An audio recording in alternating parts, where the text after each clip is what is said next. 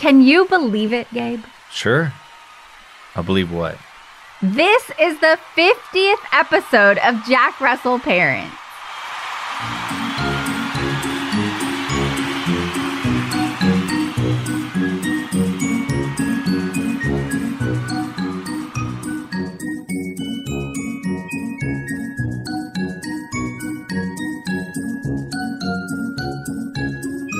Hi, I'm Becca, and this is my husband, Gabe. That's me. Welcome to the podcast celebrating Jack Russell Terrier dogs. And all the joys of companionship with canines of every kind. Each week, we'll explore all the heartfelt, humbling, and hilarious stories that only dog parents can truly relate to.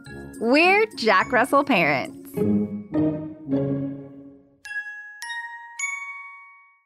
That's right, puppy parents. Apparently, time itself is having the zoomies because it seems like just yesterday we released our trailer and began this fuzz-filled journey with you all. Thank you so much for your love and support. It's been awesome. Yes, we truly wouldn't have been able to make it through all these early morning recording sessions. And late night editing sessions.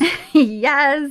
All the sessions. None of it would have been possible without all of your love and support. So from the bottom of our dog-loving hearts, we thank you. So Becca, what has been your favorite thing about podcasting so far? Oh, I really love the interviews. I've loved meeting such talented and friendly people. And our interviewees bring this knowledge and insight and a lot of joy to the Jack Russell Parents podcast and the doggy world as a whole. They just know so much. And they've really added a layer of depth, I think, to our program. And it's amazing to me that we have had the opportunity to talk to people in other parts of the world. And we are united by our love for dogs. So, Gabe, what is your favorite part? I love doing something artsy with you again. It's how we met and fell in love, so it's definitely feels like we're getting back to our roots. Mm-hmm. So despite all the great things about this newish artsy venture, has anything been a struggle for you? Yeah, sure. Any one thing? Okay, let's see. I think I can encapsulate it in this one phrase: work-life balance. Yeah. Right. That has been hard. So, how do we find the hours in the week to put together an engaging and insightful show for our listeners? And, our goal really is to entertain and bring joy through talking about dogs and all things dogs. So I hope we are accomplishing that. And the truth is our show is meant to be really upbeat and requires a lot of energy. And some days I'm just dragging. I'm not feeling it, you guys. I'm just like, welcome to my world. I don't know if I can do this today. How many 5-hour energies have I drank just to sound upbeat for y'all? So the struggle is real, and because sometimes I'm just tired. Speaking of tired, I'm happy to say that we've been incredibly consistent in releasing episodes. We've never been late. Yeah. And part of the reason has been staying up as late as it takes to finish editing and polishing episodes. I think the closest we've ever come to being late was staying up after 1 on a Sunday night to get the episode out at 5 a.m. Monday morning, about the time when I have to wake up for work. So yeah, that's brutal for someone who's no longer in their early 20s. So we are putting in all this hard work because we love what we do. We really do. And we love engaging with all of you listeners and getting to know you and getting to have these special guests on our show. And so in honor of this amazing journey we have been on with you, dear listeners, let's take a listen to our first episode to see how far we have come.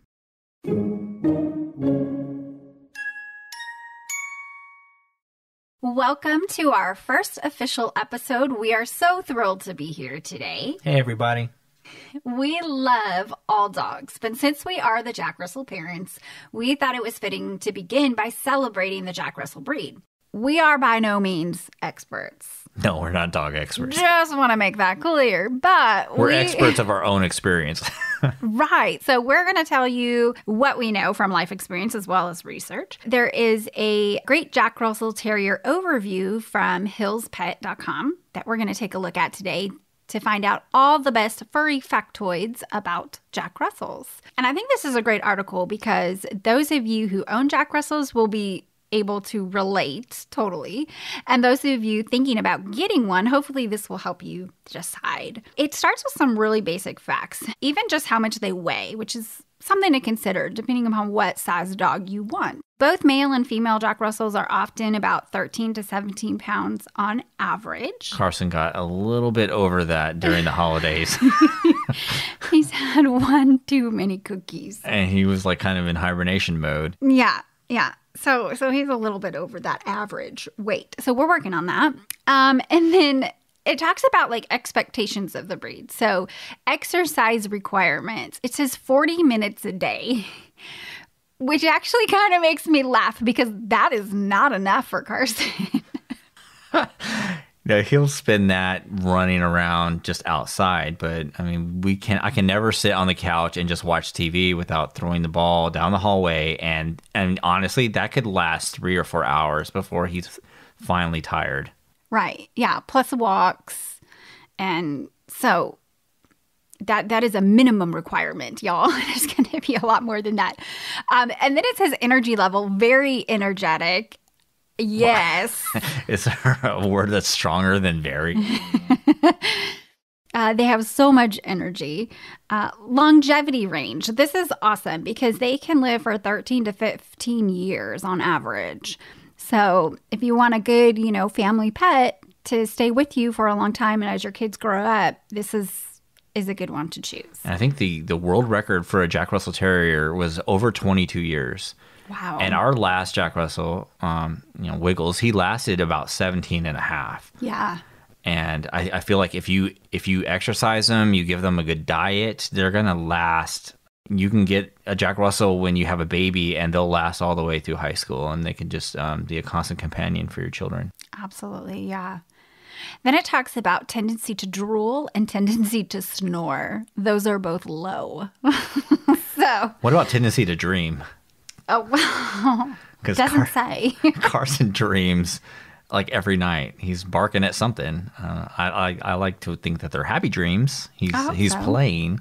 Yeah, but no drool, which is nice. And other than no snoring, but a few dreams. So social attention needs, it says, is moderate. I think so. I mean, he likes attention from us more than anything else. I mean, we'll take him to the dog park and he'll be like, hey, dogs, okay, now play with me. Throw the ball like we do at home. He loves people. He ignores dogs. Remember the time we were watching the video from the pet resort that we had brought him to? Mm-hmm. He was only playing with the minders, the humans. He ignores other dogs mostly. Yeah. And then Jack Russell Terriers come in 3 different coat types: smooth, broken, and rough. And so our Carson is a smooth coat.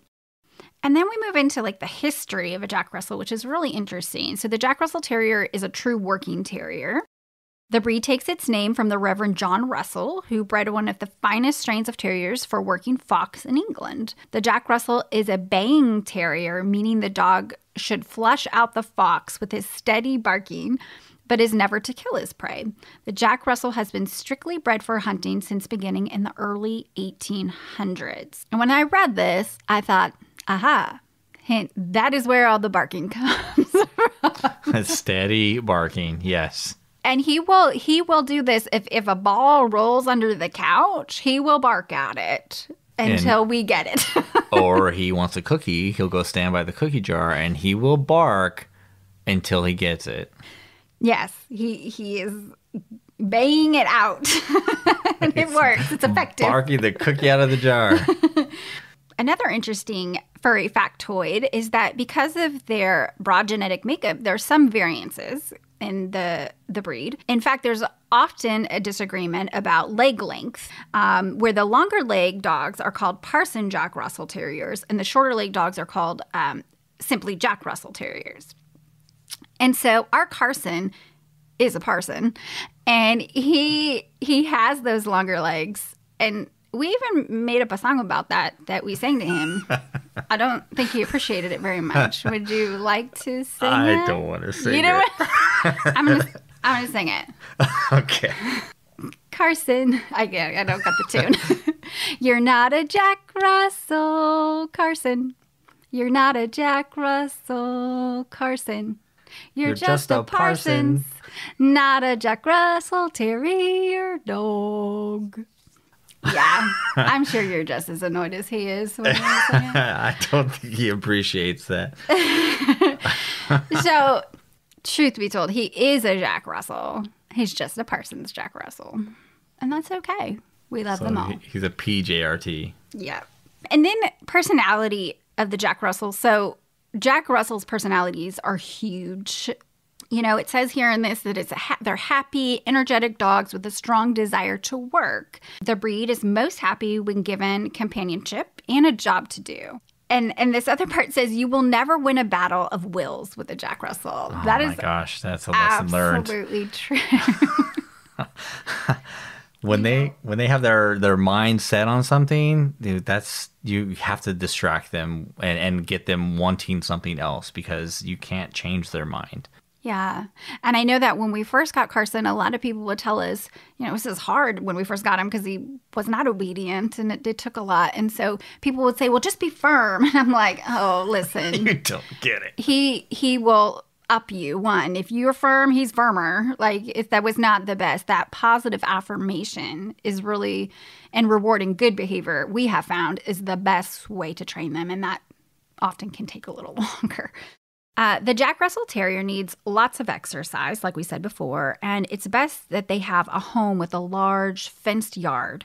Some Jack Russell owners have acreage or even have them on farms, and that's best, honestly, because they get to run and play. But if they are kept indoors, if they are an indoor dog, take them on lots of walks, you know, get them out, take them hiking with you. That was never hard for us because we never lived on the first floor. So we were up and down those stairs many, many times, not just for restroom, but also just they need to be outside. Jack Russells need lots of exercise. So finally have a yard. It's so much easier to keep him happy. Yes. You know, a lot of people will say this is not a breed for you if you prefer a dog who will sit peacefully on the couch all day. That's generally true. That's generally true until they get, you know, into their old age maybe. But with all those facts in mind about Jack Russells, we would have to say that Carson has really matured us over the last 6 years. Very much. No small task on his part. But we've learned a lot. And I think in a lot of ways he has saved us. Now's a good time for a commercial break. We will be right back.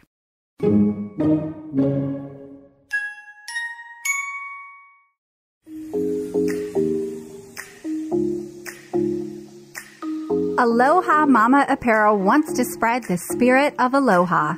Genesis Belote, the creator of Aloha Mama Apparel, was born on the mainland and resides in Southern California. But she cherishes her Hawaiian culture and honors the half of her family that lives on the island. She loves being a mama and a designer. At Aloha Mama, they know being a mama is hard work. It's the best work. That's why they style mamas and kiddos in apparel that is bright and filled with beachy vibes. For the cutest casual attire celebrating the spirit of aloha, go to shopalohamama.com. That's shop, ALOHAMAMA.com. Shopalohamama.com.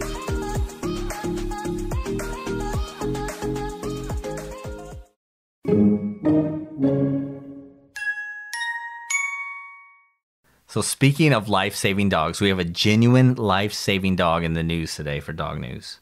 Awesome. Let's hear about it. Story from CNN. A New Jersey man ends up getting rescued by the dog that he rescued.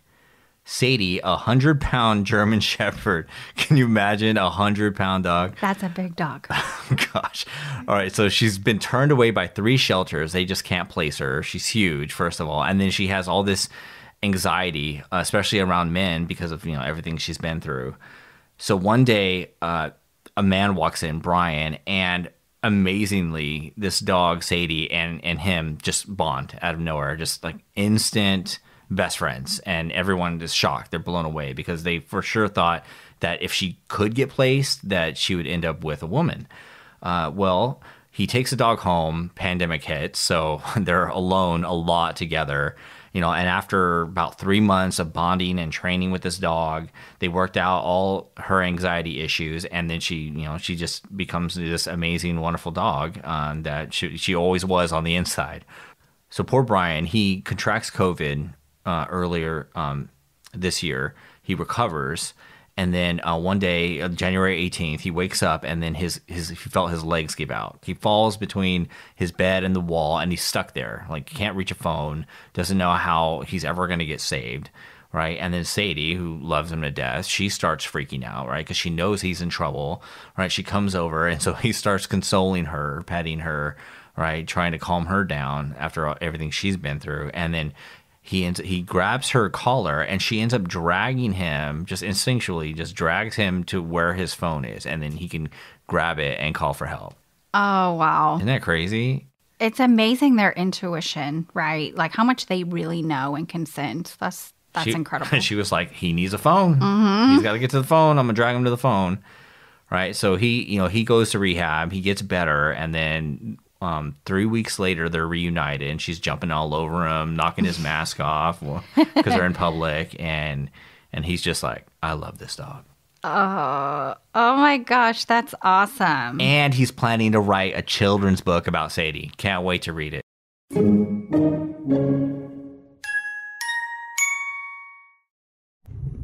This next segment is our live segment where we are going to be either on the road or visiting a location that may be good for your pups. And as I'm sure you can probably tell from the sound of my voice, it is the morning hour. Good morning. Good morning. It's been a long week.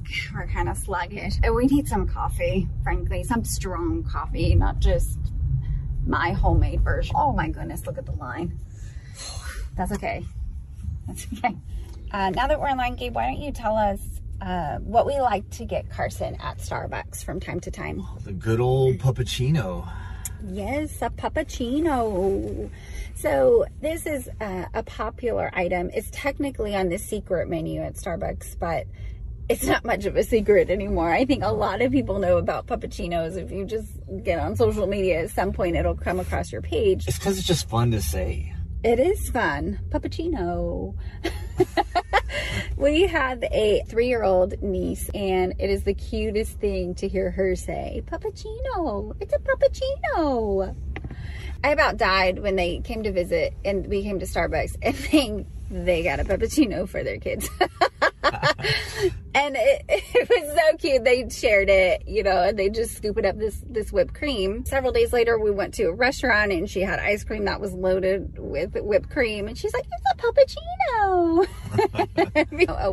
We're possibly about to order. Let's see. For those of you who don't know, a puppuccino is just a small cup of Starbucks whipped cream. So it's just made of cream and a little bit of sugar. And I know that some dogs probably can't have dairy and probably shouldn't have sugar very much either. How can I help you today? Yeah, can I get a tall bold with extra cream? Yeah, for sure. What else for you? Can I get a grande Americano, but can you put heavy cream in it? Yeah, for sure. Thank you. Anything else? Yes, And we would also like a puppuccino. For sure. Anything else? That'll Nope, do it. That'll do it. Thank you. All right, it'll be 606 at the window. Thank you. Okay, here's the first sip. It's gonna make us feel better. I swear I would never be one of those people who grew up and couldn't function before a cup of coffee in the morning. Fail. Here I am. Here I am. I'm cranky now without it. It's bad habit. I promise next time our live segment will not be such a grumpy one. So we'll have our coffee before we start talking to you.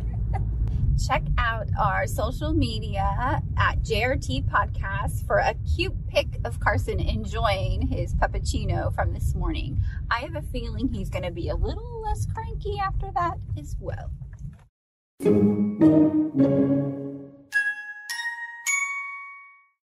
We asked other JRT owners on Facebook, why did you choose your JRT? And we got the best stories. I wish we had time to tell all of them because they're so endearing and wonderful. But we are going to share a few with you now. The first one comes from Lorena. I chose a JRT because I loved Milo from The Mask. Such a big attitude in a small body. I'm a pretty active person, so I wanted a friend who can go hiking, walking, work out with me. I was looking at pictures and I liked the tricolor ones with the black on them. I looked for months and I wasn't finding what I wanted until I saw Julio on a picture 5 hours away from me. I needed to meet him in person to see if there was a connection. And of course, I saw him and it was over. I was in love. He makes me so happy when I'm feeling off. He's a ball of energy, just like me. He cured my depression immediately. He gave me a reason to wake up in the morning and work hard because now I have a baby to take care of. Best decision ever. That is an awesome story, Lorena. We are so happy that he brings you such joy. The next one comes from Indalika. She said, I just wanted a friend for my daughter. I do not have experience with dogs. All I knew was that I wanted a small breed, a lazy indoor kind. It's already funny. I looked for breeders. I saw a cute puppy, and where they live, they currently have grumpy neighbors who don't like dogs. But they got Saint nonetheless. He's loyal, funny, protective, and loud. He's alert and #active. He makes us laugh every day, and probably to the chagrin of the neighbors. The next story is from Melody. She said, I went to the breeder's house to pick one out. When they showed me all of the puppies, Radar came right up to me and sat down at my feet, and my heart melted. I felt the same way. We saw a picture of Carson before we got him, and he melted my heart then. And then when I saw him in person, I just about died. Cecilia G. says, I was originally looking to get another emotional support pet for my kids with autism. We already had a kitten and needed a puppy to join while the kitty was still young and could adapt. We needed young ones as my kids both had somewhat fear of animals, and I did not want to rescue if at all possible. I knew nothing about Jax, nothing about dogs at all, actually, and I just wanted to purchase all the needed items and food. She Googled the breed, got quite a few warnings, and raised eyebrows from people when she told them that she got a Jack. She says, I think it was even in this Facebook group that someone told her that a Jack is not an entry-level dog. Peanut ended up being the name. Peanut has rescued her family many times over and is the best little boy ever. He has so much trouble with stealing all he can and only listens when he wants to, but he's the best boy and is so very loved. I think that's absolutely wonderful that you found a dog that could be that emotional support for your kids. We have friends who have children with autism, and we know what a huge benefit a pet can be. Did you enjoy this episode? Did you learn from the content? Or did you just have a good, relatable laugh? Well, now what? It's time to subscribe, follow, keep listening, and give a positive review on the Apple Podcast app. Then share the podcast with other puppy parents. This will allow us to connect you and your friends with fun, dog-loving content week after week. Until next time, this is Becca and Gabe, the Jack Russell parents. Say bye, Carson. We'd love to connect with you online at jackrussellparents.com or on Instagram, Facebook, and Twitter at JRT Podcasts. That's at JRT for Jack Russell Terrier Podcast. The Jack Russell Parents Podcast is produced by Earball Audio. Jack Russell Parents is brought to you in part by Super Chewer. From the makers of BarkBox, Super Chewer is a themed monthly delivery of toys and treats made especially for dogs who play harder and demand a challenge. Simply go to jackrussellparents.com and click the Super Chewer link to enjoy their great offers while also supporting our podcast.